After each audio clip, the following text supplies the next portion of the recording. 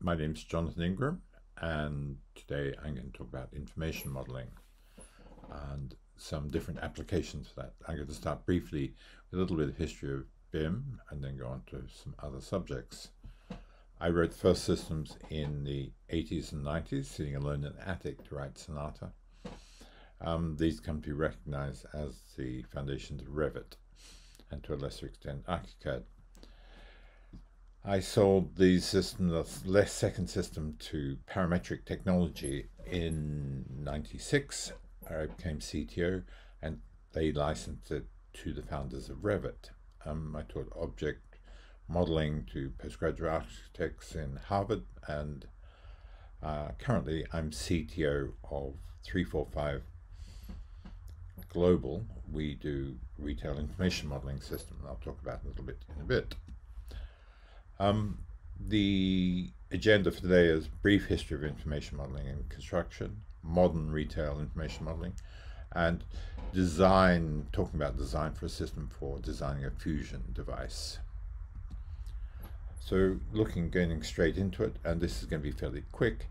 We have coordinated drawings from Sonata and 3D with parametric objects, full color, data, linking objects, passing information backwards and forwards from the drawing to the model.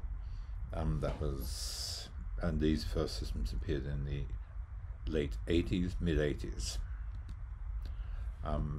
We did the first information models with live data, pulling data in from construction sites into, in particular, we did pulling deformation data from a actual cofferdam at Heathrow Express into the model and watch the deformation in the model.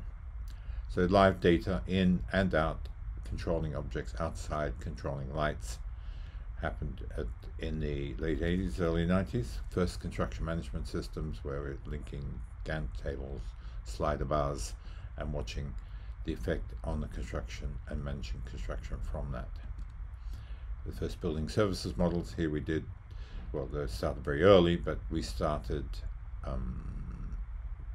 this is actually the building services for British Library, the largest UK services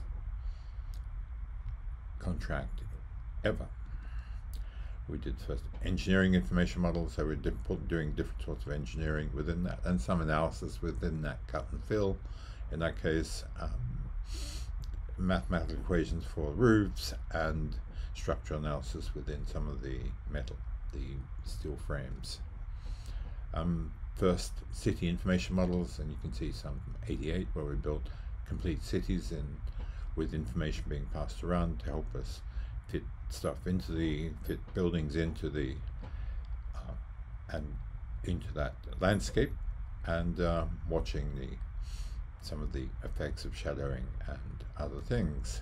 We did the first retail information modeling, and here I work with Mark Edwards, who is my CEO in 345 Global. We'll talk about it a bit, but we have been in information modeling and retail on and off for many, many years. We did the first, and this is various slides here, the first modular build system, the first VRs, the first ground radar, and we actually had a wide area network in the late 80s, early 90s. Here's an example of one of our clients spreading it around using different disciplines using the same model around the country and in fact internationally. So that's where the brief of what we've achieved so far. We're talking about retail information modeling mostly today, and 345 is up and going, and we've been at it for 5 years. What is it really that we do? What does information modeling do? It takes the separate disciplines and melds them in a way through the common database. So in retail information, BIM, this is very clear, and you have the architects, engineers, services, and construction managers. Everyone shares that database In applying the same ideas to retail, we have the store designers, the merchandisers, the sales and marketing people, store operations. They have data coming in, data coming out. They all share the model, but currently they are all independent silos using different programs which are very difficult to talk to each other. We unify that approach and make a single common model. Again, very similar to BIM, but applied very much to retail. So we've been this for over 5 years now, almost 6 years, and we have a large number of clients in the United States who are using this system. What it gives us a single source of truth, graphics, again the same parameters from the same benefits of building information modeling, but we have modernized it very much, unlike the other systems who are stuck with what we actually wrote in the 90s. Revit is very much largely what we wrote in the 90s, C++, and unchanged except for over-engineering. Here we have added on top of this augmented reality, artificial intelligence, and a variety of uses, virtual reality, voice recognition, mobile devices, and web apps, and long other things. You'll see some of these as we go through the presentations. So now,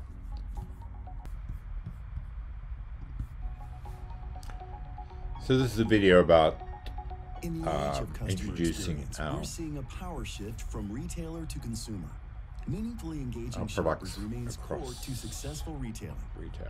Introducing 345, a remarkably realistic total store environment that is the first of its kind to harness the smart integration of store planning, merchandising, sales, and marketing into one powerful cloud-based platform.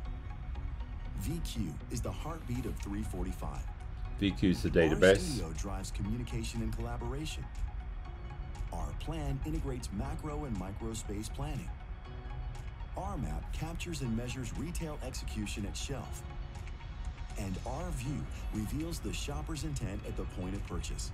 So imagine if we can improve your visibility before you build, where you could preview the customer experience in a lifelike 3D environment.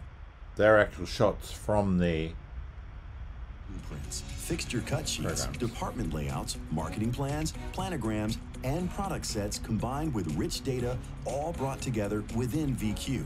So we can build and collaborate together in a single consolidated environment on behalf of your customers. 345's mirror stores act as precise. That's actual live footage from the program.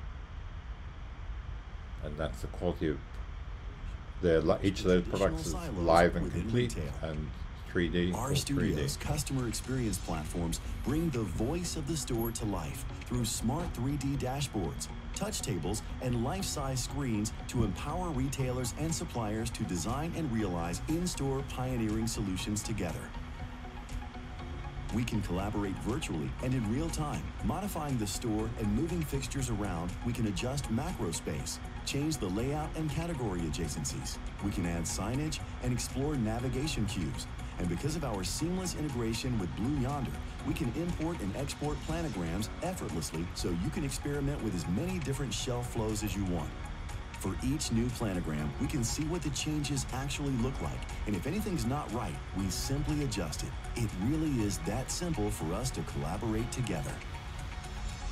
Our plan delivers the next generation of shelf planning with an intuitive cloud-based interface that makes it easy to move, edit, and swap products across one or multiple planograms. Gone are the frustrations of old or the need for expert users. Leverage our technology to show relative sales velocity across SKUs at a total store, department, category, or product level. And if you want greater insights, you can drill down with our advanced analytic and visualization software to bring complex data to life, to easily evaluate your current planograms by highlighting each category's % of sales, linear space, or highlight top and bottom performers. Currently, retailers send store layouts, planograms, and marketing plans to each of their stores. Yet the reality is, these plans rarely reflect the actual range and layout found in store, with compliance often falling short of expectations. 345's revolutionary Mirror app overcomes this challenge. using a smart device to scan and create an exact replica or mirror copy of each store in the cloud. Our map automatically generates an editable realogram from each scan to compare against the original planogram to drive real-time action for store associates and merchandising reps alike.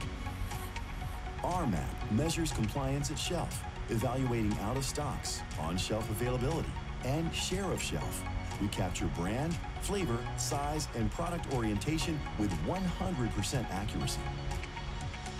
Our view transforms the mirror store into an online, interactive shopping experience, revealing invaluable insights into the shopper's path to purchase, how they navigate the space, where they look, and what they buy from entry through to checkout. Geo is our customer experience platform, enabling shoppers to talk directly to each and every product in store on an individual, one-to-one basis, providing a wealth of information from price and promotion to benefits and ingredients to deliver a game-changing marketing platform with personal location-based incentives for shoppers, promoting to and assisting them to make smart choices at the point of purchase through their trusted shopping assistant on their smartphone. 345 enables the next generation of retailing, unraveling the complex DNA of the modern retail store to meaningfully engage shoppers at the moment of truth.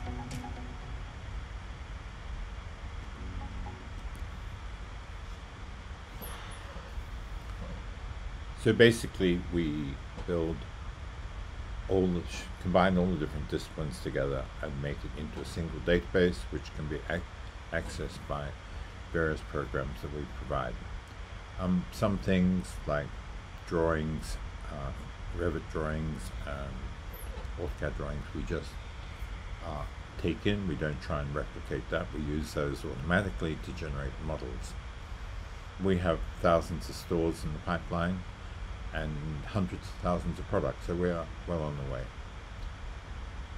They are the main views we saw, and we allow space planning, shelf compliance, research, collaboration around this single thing with a range of programs. It's from macro to micro to data. So we have, we generate complete stores. The customer can build their own stores, or we provide them for them, generate semi-automatically from drawings, so they provide CAD drawings or BIM drawings. We scan the products with the customer, or with the customer, and you can see the quality of the products there. They're very high quality products because they need to be seen, but also they're used to train the AI. So it's a virtual product to train the AI in order to recognize when we walk around the store. We need to be able to recognize objects, which we do with a handheld phone, in fact. So we can construct the store, a realistic version of the store, an exact copy of the store. The products are used, input, and there's a lot of work goes into the products, but they are input and very high quality. And if you scan that QR code, you will see, you'll be able to place a product on the table, and you'll get the idea of the quality. We can read right down very low aspect, high resolution views of those products.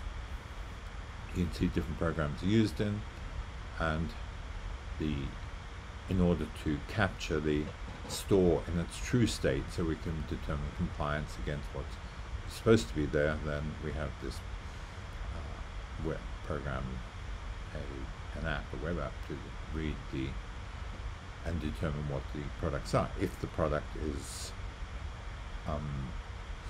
not recognized, as happens with AI, then we can look at the QR code, the barcode, or we can actually, if it's not entered or we don't recognize it, then it's flagged in the system. So we have great. The fixtures and the objects within the model are from cut sheets, semi-automatically, and they are again used throughout the model. Data is from external systems, but displayed within our model in different ways depending on who it is. We generate our own data from the research. We have a research capability where customers go in and shop either an actual model or a potential model, a shop, an actual store or a potential store. We have collaboration studios, I think is the best word. So a complete wall, 86-inch touch screens, and you'll see that working in a moment. We have a number of those around the United States. So once we've generated these stores, the stores can be used for different things, for management, for e-commerce, so we can shop the store, and you'll see that in a moment, and for them to work out actually what should be there, is there compliance, and display that, and line reviews. And again, if you look at that QR code, scan it, you'll be able to step up and down the store and pick up products and look at them from the shelves.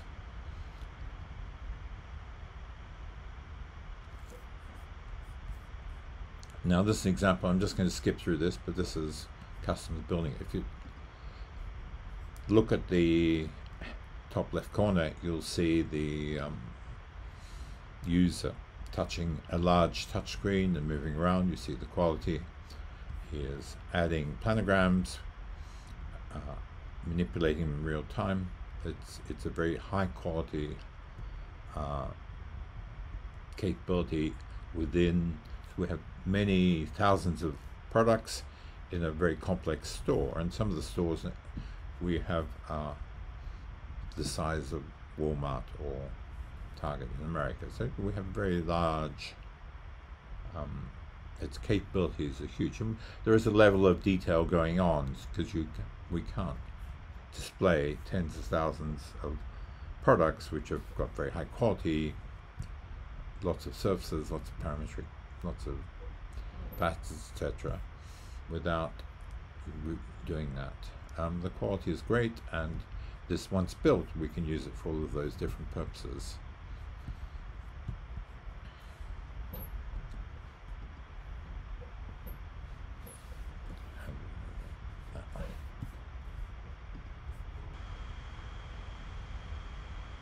Now I'm going to show a video from one of our customers, and they've used this to win work with one of the retailers.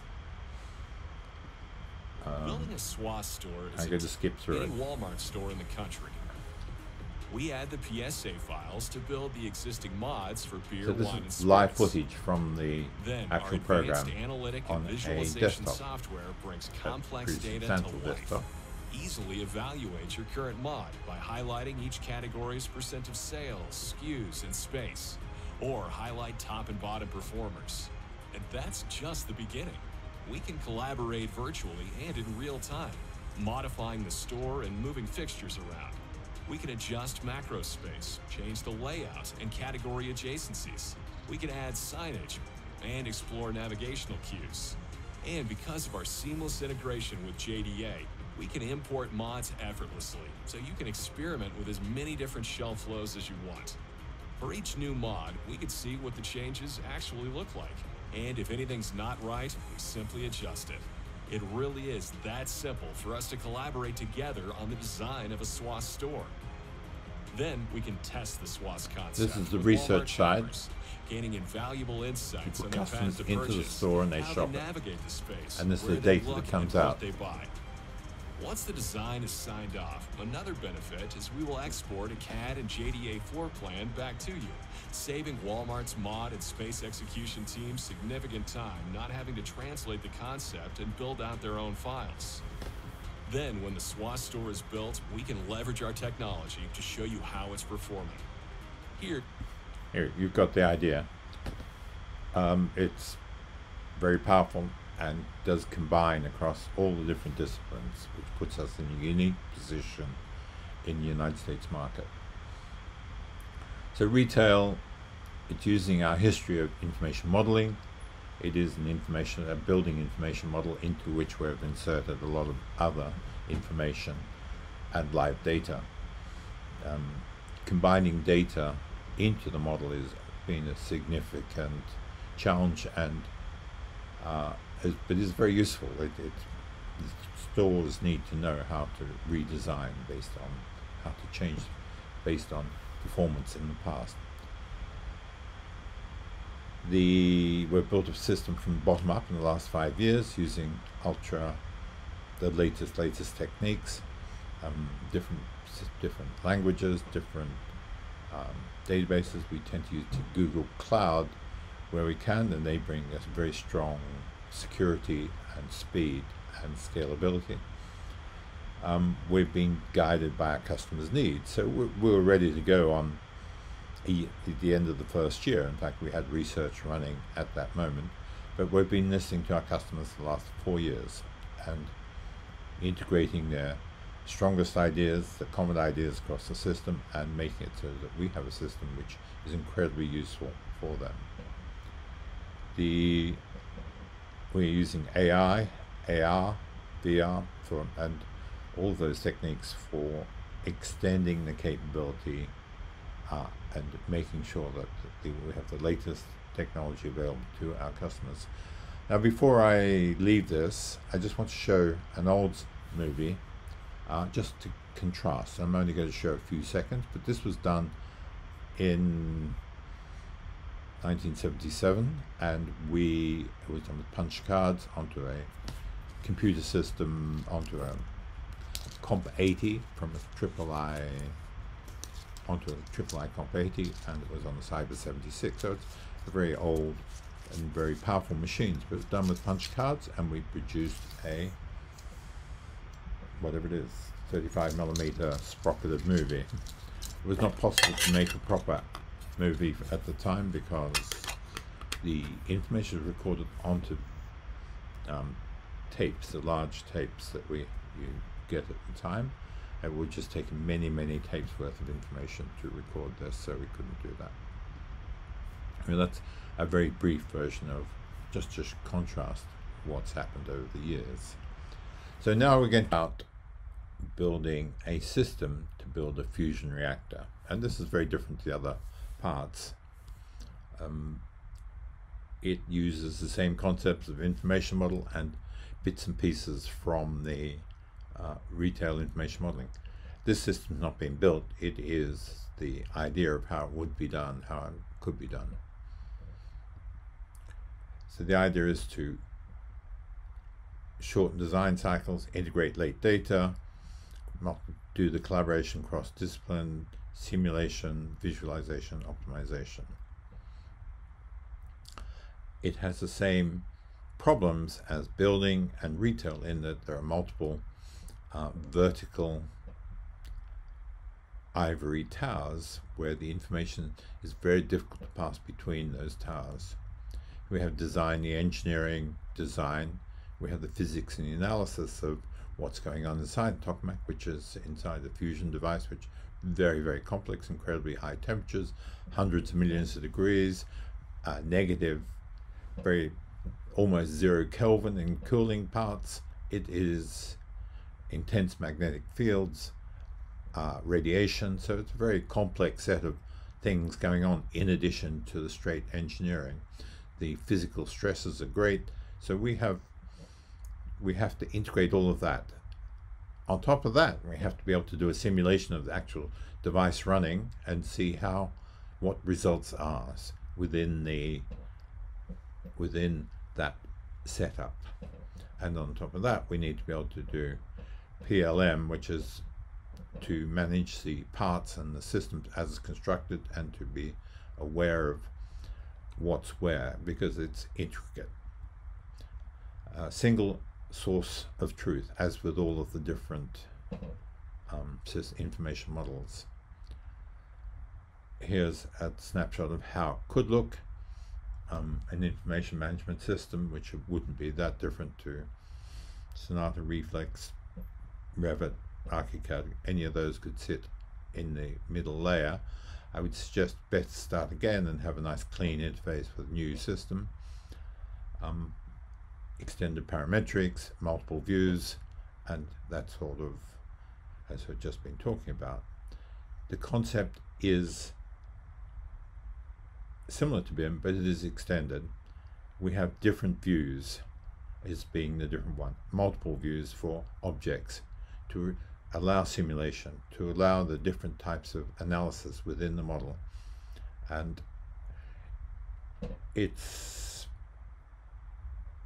is fairly straightforward to do it, but it's work, and we need to follow a narrative of changes. We need to propagate errors through the network. So there are quite a lot of things to go on, but the benefits are huge. And rather than having a design cycle time of a year or two every time you make a change, we're hoping to get it down to hours or perhaps days, where you can integrate the data. The data is integrated into the model, the changes are integrated into the model, and viewed what's happening. There are different types of views, and this is just some of them. We need to be able to track the radiation effect, the electromagnetic effects, the mechanical effects, the amount of heat, which is not insignificant, the normal building services stuff, and the error propagation. If we take an example of a coil, which is quite a complex device, toroidal coil, which is an integral part of the fusion device, then we can have some of the views are going to be very similar to building information modeling, with the same sort of benefits you get from that. But on top of that, we need to have some additional tools where all of this external code for generating component parts or for doing simulations can be loaded in and into the .NET environment, and compiled directly into it and executed as part of the model. The magnetic and thermal properties need to have their own views. The integrated tools, and this is just the tools which I would use, tools I know, integrated into the models to allow this sort of analysis. The tritium model I believe is the best one.